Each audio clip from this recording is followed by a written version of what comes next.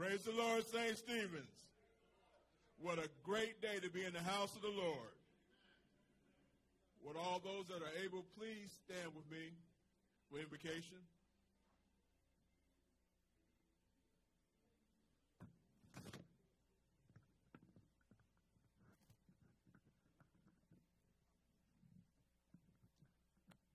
Let's read together, please. Father, please help us to love God, love family, and love neighbor. Jesus said, if you keep my commandments, you will abide in my love, just as I have kept my Father's commandments and abide in his love. This is my commandment, that you love one another as I have loved you. In Jesus' name, amen. The Lord is my light and my salvation. Whom shall I fear? The Lord is the strength of my life. Of whom shall I be afraid? I had fainted unless I had believed to see the goodness of the Lord in the land of the living. Wait on the Lord, be of good courage, and he shall strengthen thine heart. Wait, I say, on the Lord. That man ought to always pray. So this morning, Father in heaven, we come to you in the name of your Son and our Savior, Jesus Christ. We come, Father, to say thank you for blessing us to see yet another day. And we ask, Lord, that you would continue to lead us and guide us the way that you would have us to go. We realize, Father, that if we go the way that we want to go, that we will lead ourselves into destruction. Lord God, we pray for each and every one that's here, and we ask your continued blessing upon us. But there are some, Father, that are sick and shut in. There are some that are in nursing homes. There are some that are home on their beds of affliction. We pray, Father, that you would touch and heal those that you will. And that, Lord God, that you would lead us into all that is right and righteous. Sometimes, Father, we say things that we shouldn't say. So we should keep and watch our words. Help us, Lord God, to say those things that we have learned of you. Those things that are right and righteous. Those things that will lead to everlasting life. We thank you, Lord God, that you saw that we were drifting so far away from you that we would never be able to return. And you had so much love in your heart for us, Lord God, that you sent your only begotten Son down on this earth to live among us and to teach us how to live a godly life. Then, Father, there was something else you wanted him to do. Something that no one else could do, to pay the price for the sin that we had committed. Then one day, out on Calvary's mountain, Jesus Christ gave his life. They nailed him to the cross and they pierced him in his side. But he never said anything until he told his brother John to take care of his mother. And then he said to his father to receive his soul into the kingdom. And he laid his head in the laps of his shoulder, and he died for us. He paid the price that we couldn't pay. Only blood could pay the price for the sins that we have committed. And he paid it all on the cross. And then on Sunday morning, you showed us and you showed him that you appreciated everything that he had done. You raised him from the dead, and he's alive forevermore. We thank you, Father, for those that will stand today, that will preach your word. We ask, Lord, that you would give them the words that you would have them to speak, and that you would strengthen them to say what you would have them to say. And, Father, that you would open up our ears to hear and our hearts to receive. And then those that haven't, that will make a confession to salvation. And, Father, we know that if we do the thing that you told us to do, one of these old days, we're going to leave this earth. Life won't be with us anymore. We will be compelled to die. But, Father, we know that you will receive us into your kingdom, and we will be with you forevermore. We give you the praise. We give you the honor and the glory, but it all belongs to you. And we ask it all in the name of Jesus. Amen. I'm going to view that holy city, yeah. I'm going to view that holy city one of these days. Hallelujah. I'm going to view that holy city. I'm going to be there one of these days. Oh, I'm going to meet my Lord and Savior. Oh, I'm going to meet my Lord and Savior one of these. Hallelujah. I'm going to meet my Lord and Savior. I'm going to view that holy city. I'm going to meet my Lord and Savior one of these days. Oh, I'm going to put on my long white robe. I'm going to put on my long white robe one of these days. Hallelujah. I'm going to put on my long white robe. I'm going to view that holy city. I'm going to meet my Lord and Savior. I'm going to put on my long white robe one of these days. Oh, I'm going to sit at the welcome table. Oh, I'm going to sit at the welcome table one of these days. Hallelujah. I'm going to sit at the welcome table. I'm going to view that holy city. I'm going to meet my Lord and Savior. I'm going to sit at the welcome table one of these days. Oh, I'm going to sing and never get tired. Oh, I'm going to sing and never get tired one of these days. Hallelujah. I'm going to sing and never get tired. I'm going to do that holy city. I'm going to meet my Lord and Savior. I'm going to sit at the welcome table. I'm going to sing and never get tired. I'm going to sing and never get tired. I'm going to sing and never get tired one of these days. Oh, yes, I will. Bless the Lord, everybody. Good morning. These are your announcements for the week. Parents and teens, it's time to talk. Please join Pastor Biggs on a 30-minute teleconference tomorrow on Monday at 6:30 p.m. The phone number, not Zoom, is 302-202-1108. Again, this is the phone number. It's not on Zoom. 302-202-1108. The access code is 118056. Given our current climate, Pastor Biggs will release a State of St. Stephen's address. Yes, a State of St. Stephen's address. This will be in our church app on tomorrow at 7 o'clock p.m. The address is a coordinated effort of church and ministry leaders, and you will receive a hard copy also that will be included in our weekly mail-out. We're continuing to experience Christian growth this week. We're on Tuesday on Zoom at 6:30 p.m. We'll have the Faith Work Study. This again is fasting to break the spirit of poverty with Pastor Biggs. Then on Wednesday on Zoom, Again, at 10:30 a.m. is our Bible Power Hour.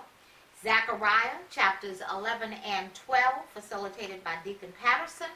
At 5:30 p.m. on Wednesday is Chat with the Pastor, Open Conversations and Fellowship. Then at 6:30 p.m. we're having night school, which is our Sunday school lesson.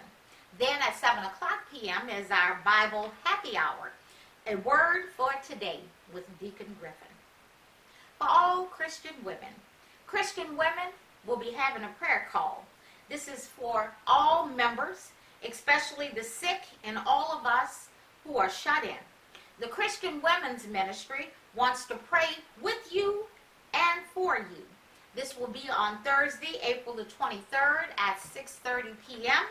The dial-in number is 302-202-1108, and the conference code is 222344. On next Sunday, we'll have our 11 o'clock worship service, SSBC on YouTube, and then at 12 o'clock, we'll have our live prayer and fellowship on SSBC Zoom. YouTube address is YouTube/user/Reverend Biggs, and then Zoom is https://zoom.us/J635047066. The meeting code is 635-047-066. We want to remind you that COVID test kits are available. Brother Hassani Edwards Company has FDA-approved test kits available for purchase by organizations and individuals at a cost of $75. So please help us get the word out to organizations, companies, medical groups, and individuals everywhere.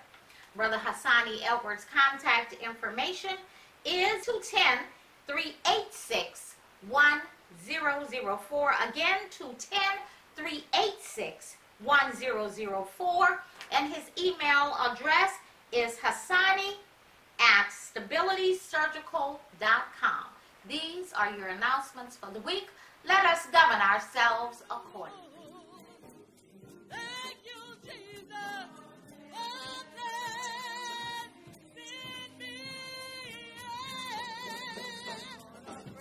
Just want to praise you forever, my Father, forever, my Father.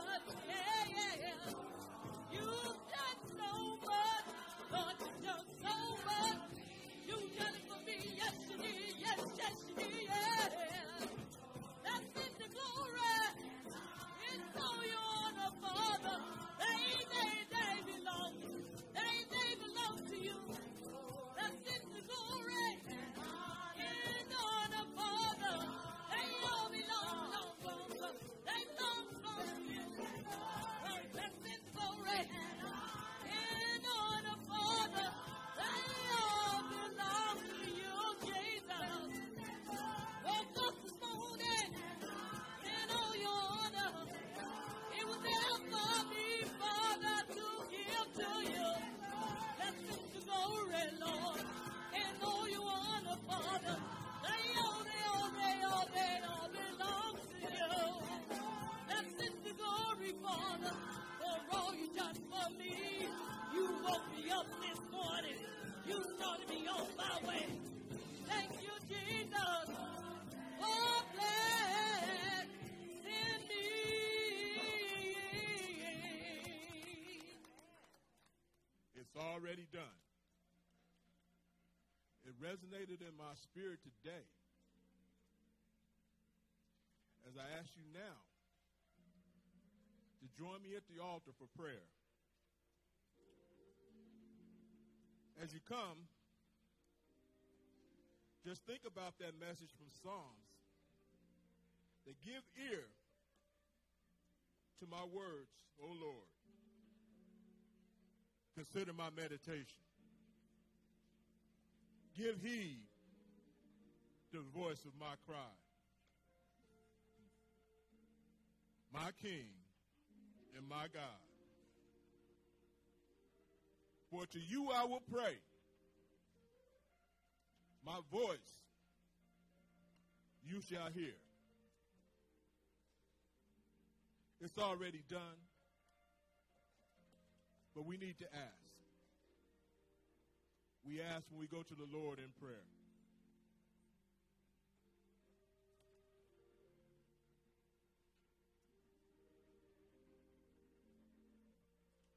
Oh, Heavenly Father, right now, in the name of Jesus, your children, Father, are gathered around your altar with our heads bowed, our hearts open, touching one another in agreement that you all by yourself are God, that you all by yourself are almighty, that you are the King of kings and the Lord of lords. We gather to praise you, to worship you, and to say thank you. Father God, we just say thank you. Thank you for the opening of our eyes this morning. Thank you for safe travels, Father God.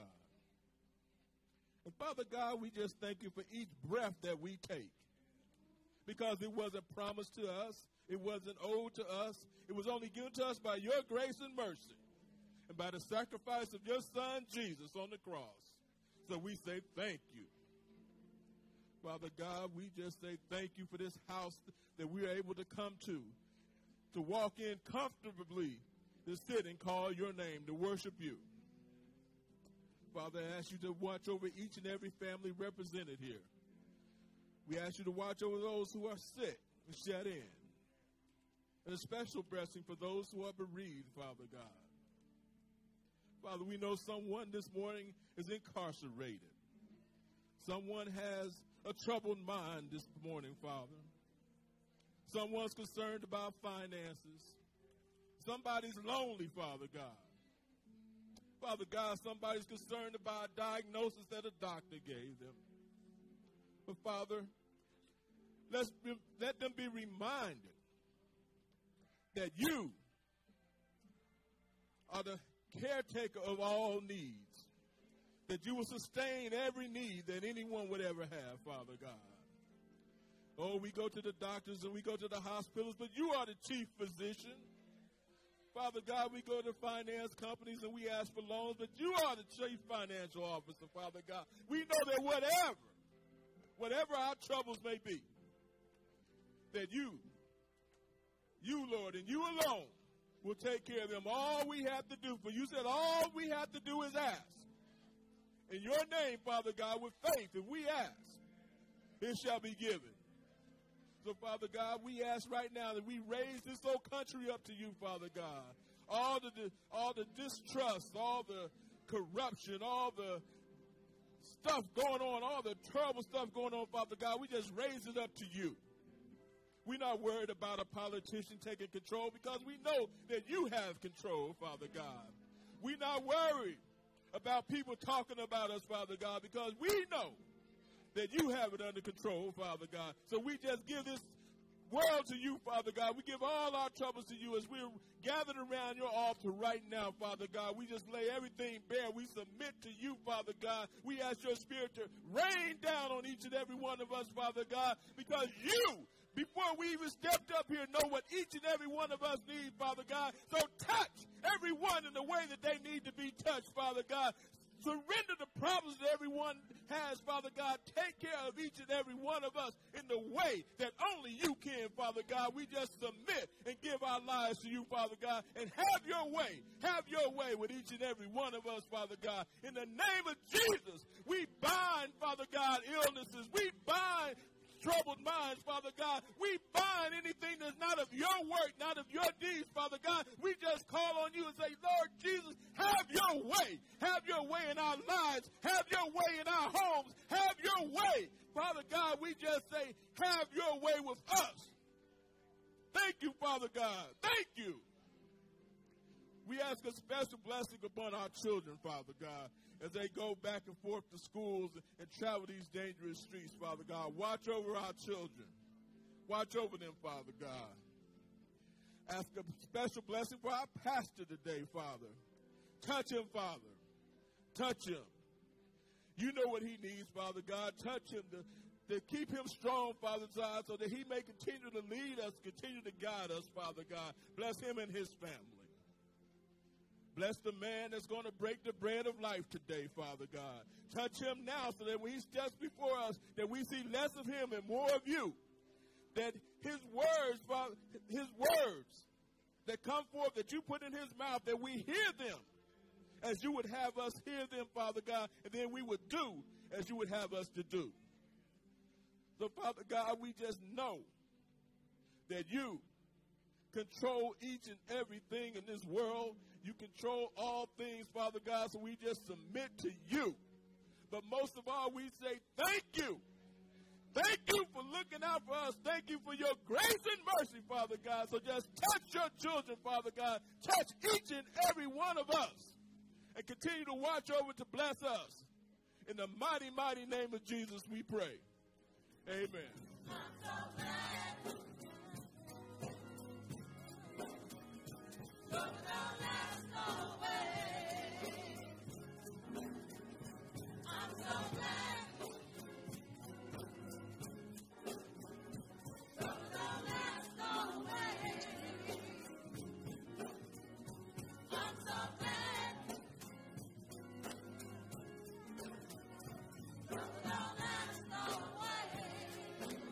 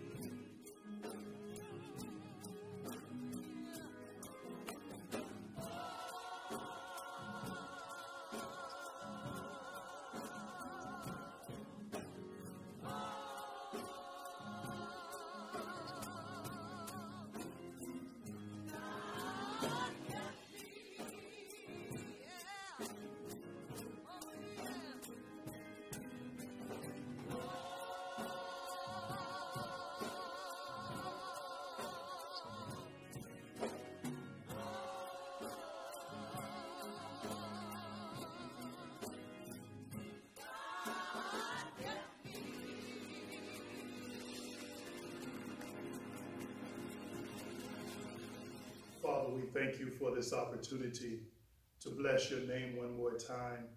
Thank you for this opportunity, Lord, to dive into your word, Lord, and receive that which you have for us on this day. God, we simply ask you to bless your word. We thank you for your word, which is a lamp unto our feet, God, and a light unto our pathway, that we may be able to walk in the direction you would have us to go in this day and age and in this hour. Oh, how we celebrate you, Lord, and we thank you. Bless your people, bless your hearers, Lord, bless your receivers. Prepare our hearts now, prepare our spirits to receive that which you have for us in this hour. We thank you, Father. In the name of Jesus we pray. Amen. Our scripture this morning is found in Ephesians chapter 6. Beginning at verse 10, it says, "Finally, my brethren, be strong in the Lord and in the power of his might. Put on the whole armor of God, that you may be able to stand against the wiles of the devil. For we do not wrestle against flesh and blood, but against principalities, against powers, against the rulers of the darkness of this age, against the spiritual hosts of wickedness in the heavenly places. Therefore, take up the whole armor of God, that ye may be able to withstand in the evil day, and having done all, to stand." Our word is a powerful word today, and we won't be able to exhaust it. So we pray that you will bear with us as we share it, a series of sermonic expressions that will help us to be able to chew on the meat that Paul has shared with us in this text. Today we want to speak from the subject, winning an unfair fight. Winning an unfair fight. God is allowing the entire world to face the same predicament at the same time. Our current pandemic cares not about your financial status, cares not about your social status, cares not about your location or your nationality, nor does it care about any other identifier that distinguishes you from anyone else. Suffering and death is hitting everyone, everywhere. In the U.S. alone, 706,000 cases plus have been identified. Over 37,000 deaths have already occurred, known deaths. Worldwide, 2,270,000 cases identified. 156,000 plus deaths already have occurred that are known associations. My brothers and my sisters, we're literally in a battle against an unseen opponent. But saints, don't you fret. Fret not. As believers in Christ Jesus, we're going to be all right. As believers in Christ Jesus, we're actually in familiar territory. Hebrews 11:1 says, faith is the substance of things hoped for, the evidence of things not seen. John 14:16 says, and I will pray the Father, and he will give you another helper, that he may abide with you forever. We don't see our helper, but we know his presence. Colossians 1:15 says, who is Jesus? Talking about Jesus, who is the image of the invisible God, the firstborn of every creature. What am I saying?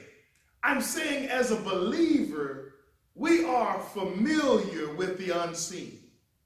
We are familiar with operating in the realm of invisibility. For in the spiritual realm, we're comfortable. In the spiritual realm, we are in familiar territory. We know that God is a spirit, and they that worship him must worship him in spirit and in truth. So we're not really looking for someone or something to show up and knock on our door. Yes, we're operating in that which we are comfortable operating with. We don't have to see God to know God is real. That's why Psalms 27:1, which is on the cover of your mailouts this week, is so important to us. It says, the Lord is my light and my salvation. Whom shall I fear? The Lord is the strength of my life. Of whom shall I be afraid? An African proverb said, a blind person knows his environment more than a visitor with eyes. Yes, the enemy may see us, and we may not see it, but we know the territory. So don't you worry. Where you are in the presence of God is right where you need to be. And so we need to understand that even though the fight looks unfair, because the enemy seems to be able to see us wherever we are, and we don't know where the enemy is, I want you to be confident today in knowing that we are in familiar territory, and we may be blind to where the enemy is, but we know the territory. So be confident. The Africans say, don't worry. Everything is all right because we know the territory. How do we win this unfair fight? Winning, first of all, requires that we keep our minds right. Don't let your minds wander too far on what you read and what you hear or what you even see. Don't let your mind drift because of the things that people tell you. Everyone today, my brothers and sisters, has an opinion. Everyone seems to have a solution. Got you drinking this and eating that and taking this and taking that and buying this and buying that. But Paul says, be strong in the Lord. And that's where you need to hang your hat. You need to be strong in the Lord. I like the way the scholar Ellicott dissected this particular segment. He points out that this be strong in the Lord implies that your strength comes from within. Be strong from that which is already in you. You don't need to look outward for your solution. Your solution is in you. Similar to what Acts 9:22 says about Saul. They were attacking him. They were challenging him. But the word of God says in Acts 9:22 that Saul increased the more they came at him, the more bolder he got, the stronger he got under the power and the operation of God. 2 Timothy 2:1 says, be strong in the grace that's in Christ Jesus. My brothers and my sisters, as long as we are in God, we are all right. As long as we are operating in the Spirit of God, we are all right. As long as God is covering you, we are all right. The text goes on to say, be strong in the Lord and in the power of his might. We know that this strength is an inner strength that comes from that which is working in us. It's not something that we, own, but it's something that we possess. That being the person of the Holy Spirit. Amen. And this part of this illustration that says, in the power of his might, moves it from a passive presence to an active strength. To be strong in the Lord is not to know that you can do it. To be strong in the Lord is not to think that you can do it. To be strong in the Lord and in the power of his might says that you do it in spite of what it looks like. So stand, my brothers and my sisters, today.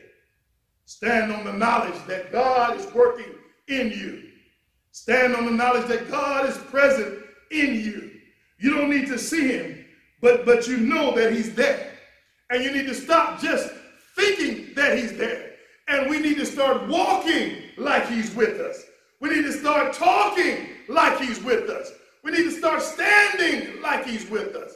Don't get this confused. I'm not talking about foolish things like challenging someone's faith by what they do or do not do. Do you drive a car? Do you stay at home? Do you wear a mask? Don't wear a mask? That's not what I'm talking about.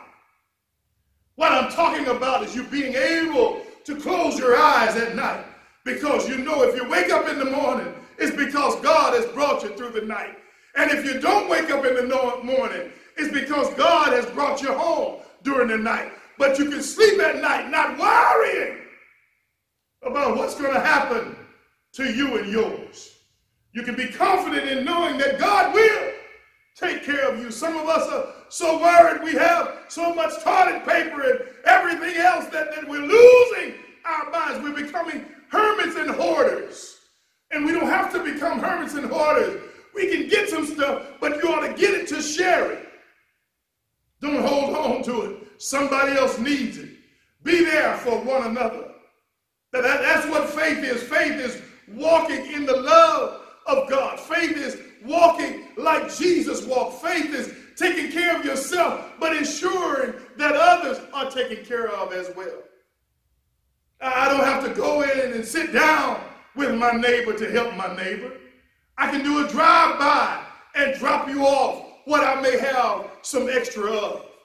And I know I'm right about it. I can do a phone call and pray with you. I may not be able to show up in your hospital room, but surely I can reach out to you and offer a word of prayer. Winning requires that we get our minds right. Amen. Winning also requires that we dress for success. This text tells us that we ought not dress like we're doing now, just enough to look good on the camera. No. We need to dress from head to toe. The Bible says, put on the whole armor of God. The prime application of this statement is that you already possess what you need.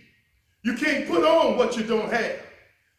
Amen. All these Bible studies that you've been to, all these worship services that you've been to, all these songs that you've seen over your life, all these prayers that you prayed over your life, all of these functions that you've been to with the church, you need to know that God has already put his word in you. And you have what you need. And not only do you have what you need, but you know how to wear it. God wouldn't tell you to put on the whole armor if you didn't know how to wear the armor. Thank God for good, solid biblical training. Thank God for training up a child in the way that he should go, so that when he's old, he will not depart from it. Because now is the time to put on the whole armor, that we may be able to withstand. So the prime application is that you possess what you need, and that you know how to wear what you have. And thirdly, what you have is designed just for you. Thank you, Lord. You don't have to worry about your armor, amen, that God gives you not fitting right. Your armor is designed for you. God knows exactly how much you need of each ingredient, of each piece of the armor. And next week we're going to address the armor. But God knows right now, and he knew before the world was, how much armor you would need, amen, for your situation. Thank God for armor that fits me well. David struggled trying to wear the king's armor.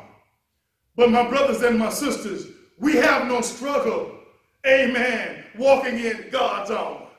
Because what fits you is for you. But what God has for me, it's for me. And I thank God for the right kind of armor. Amen. The scripture says that you may be able to stand.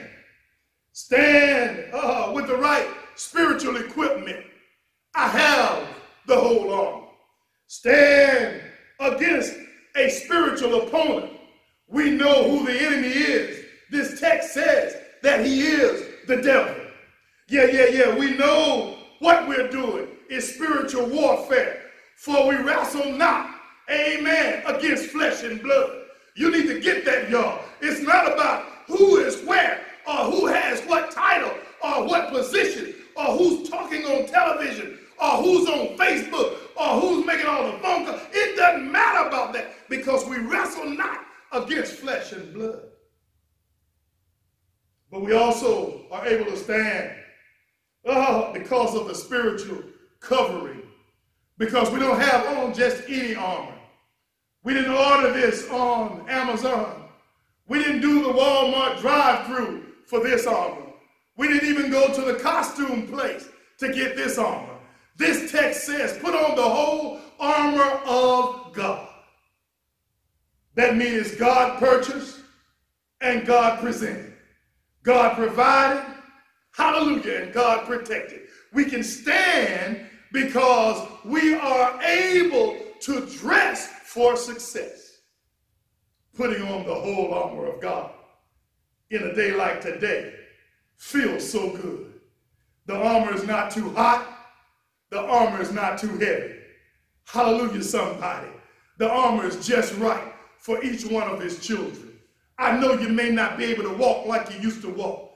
I know you may not be able to sing like you used to sing. I know you may not be able to go like you used to go. But put on the whole armor of God because we're winning this unfair fight. It looks bad from their perspective, but we're comfortable from our perspective. Why? Because we, amen, have our minds right. And secondly, we are dressed for success. And finally, my brothers and my sisters, winning requires that we maintain high expectations. Amen. Don't shoot too low. Aim for the spiritual stars. Come on, somebody. The text says stand. Yeah. What are you saying? Stand. The armor of God enables you to both withstand and to stand. You can handle what the devil is throwing at you. You can handle what the doctor is diagnosing. You can handle what the government is telling you can do. You can handle the job saying we got to adjust. You can handle this because you have the whole armor of God. So we stand not just in any kind of way, but we stand victoriously. We stand with a victorious mindset. We stand with a victorious spirit. We stand with a victorious attitude. We stand with a victorious outlook, my brothers and my sisters. When this is all over and we are reunited again in the flesh, amen, I want you to know that you won't be a spiritual cripple. You'll be whole because the whole armor has protected all of the spiritual you. You won't be spiritually broken because the whole armor has protected all of you. Yeah, God will take care of you. This is our faith at work, my brothers and sisters. Hold fast to your faith. Hold on to God's unchanging hand. The same God that took care of David is the same God that will take care of you. The same God that took care of our forefathers is the same God that's taking care of us today. God will take care of you. Hallelujah, somebody. Glory to the Lamb of God, the one who hung, bled, and died on Calvary, paved the way unto eternal salvation, gave access to this whole armor by giving up his life. They nailed him in his hands. They nailed him in his feet. They pierced him in the side to verify his death, because his death came too soon according to their standards. Hallelujah. But they didn't take his life. He gave his life.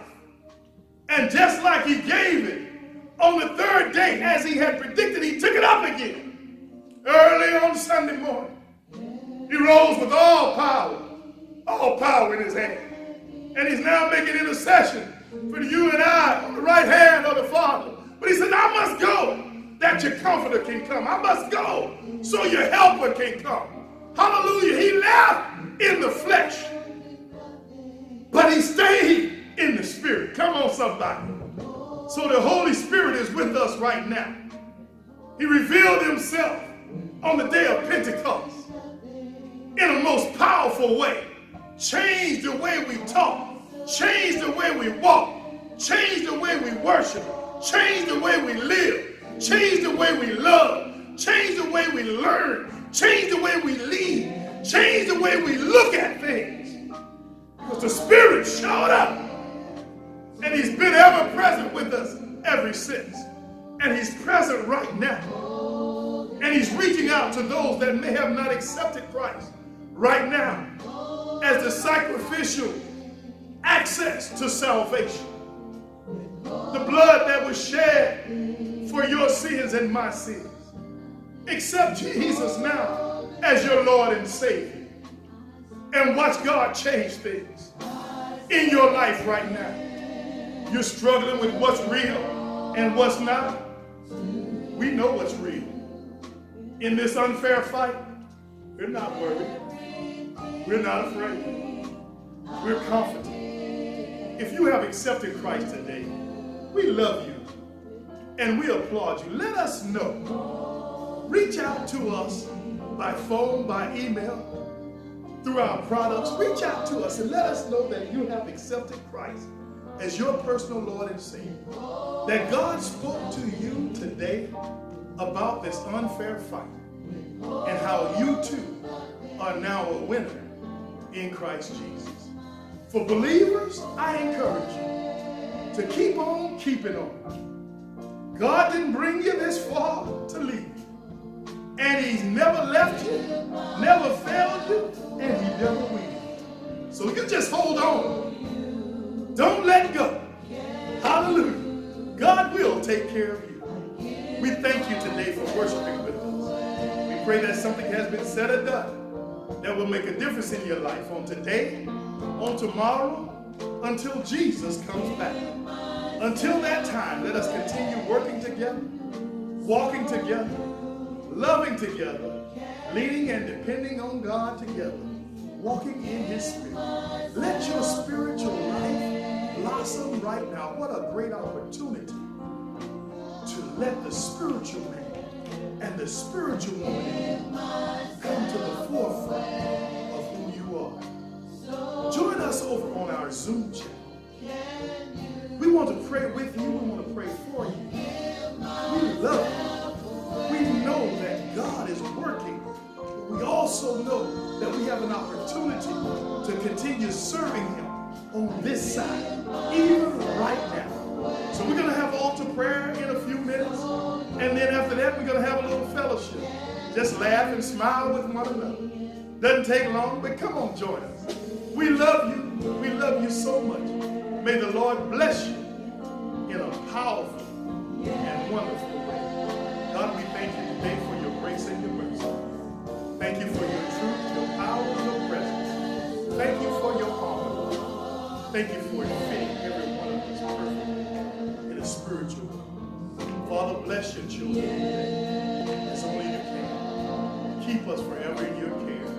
May your grace, may your mercy, and may your truth rest, rule, and abide with us now and forever. In Jesus' name we pray.